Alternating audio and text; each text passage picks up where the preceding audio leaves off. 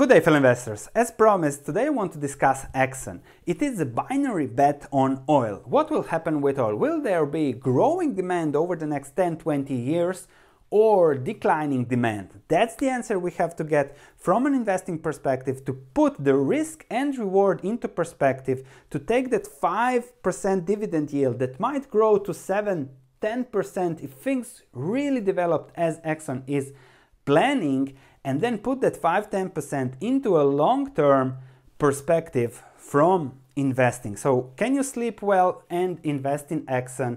That's the question we have to answer. So let's start with the analysis, and then we'll conclude with the risk-reward perspective and whether there is something better.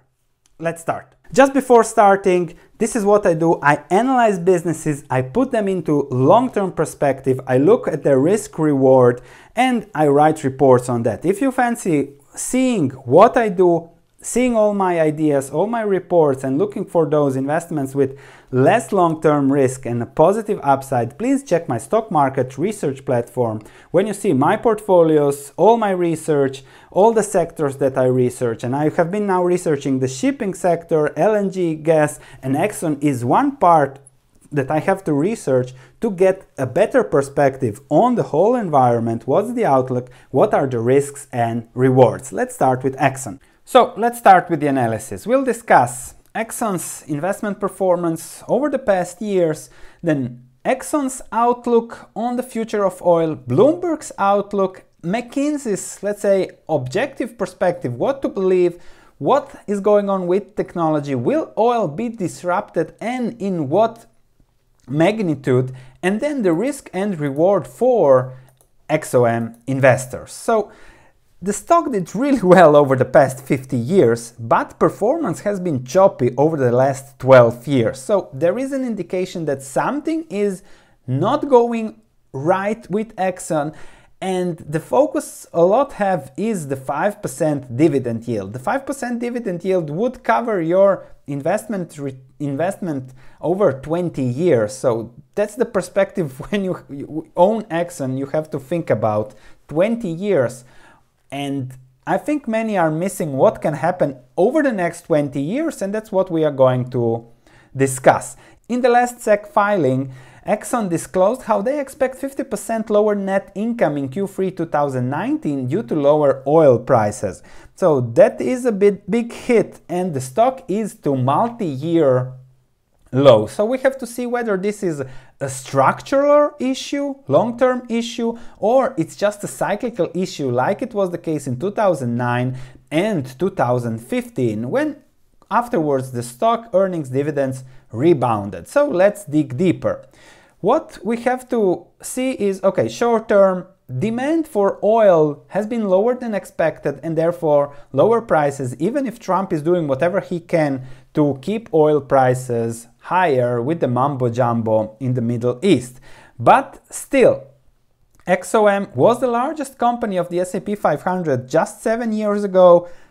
Everybody was still betting on oil. Oil prices were high, and now it's out of the top 10. It's actually in position 12. Chevron was also in the top 10. Now it's actually in position 50 or something.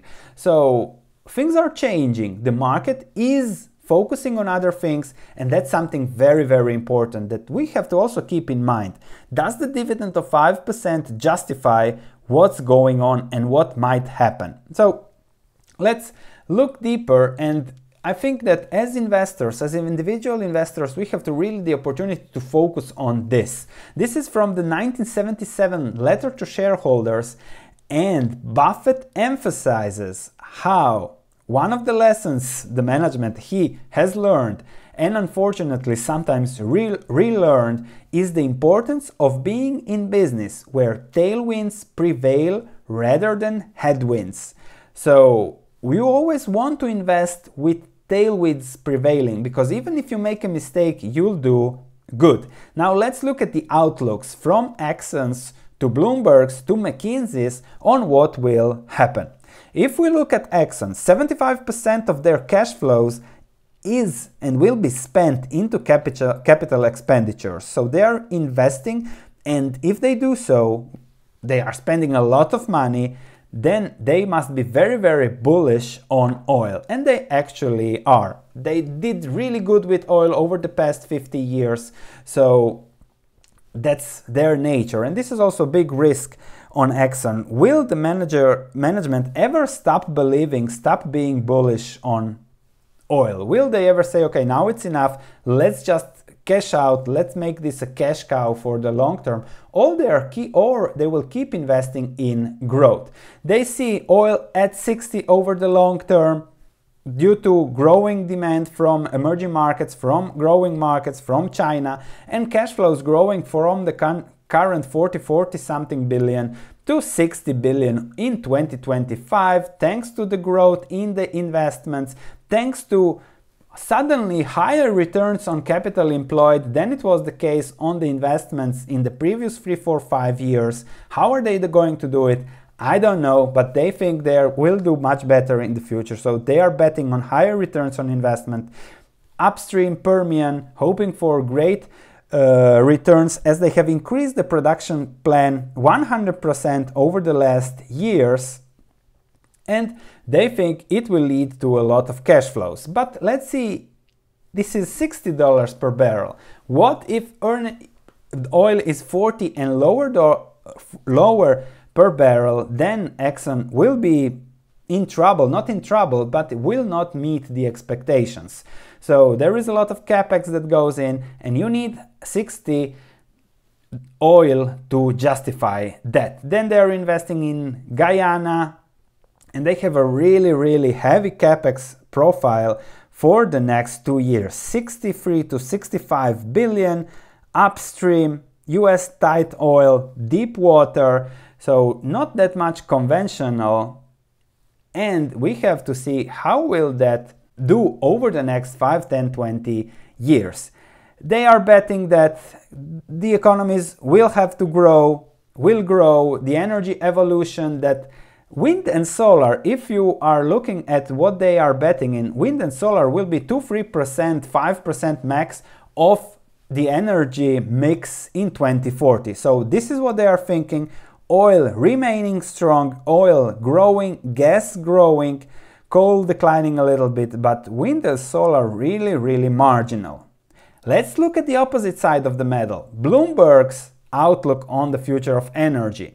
And if I see this is the yearly sum of global irradiance, the sun, and then the countries that those who are bullish or on oil are betting.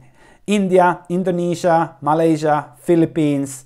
Look at the high levels of irradiation they have. They can produce a lot of energy from renewables, from the sun, which is getting cheaper and cheaper. As soon as that switches from the currently still a little bit higher cost to lower costs, and that's what's going on, the technology is developing at extremely fast speeds, Exxon expects 3, 4, 5% of renewables in the energy mix.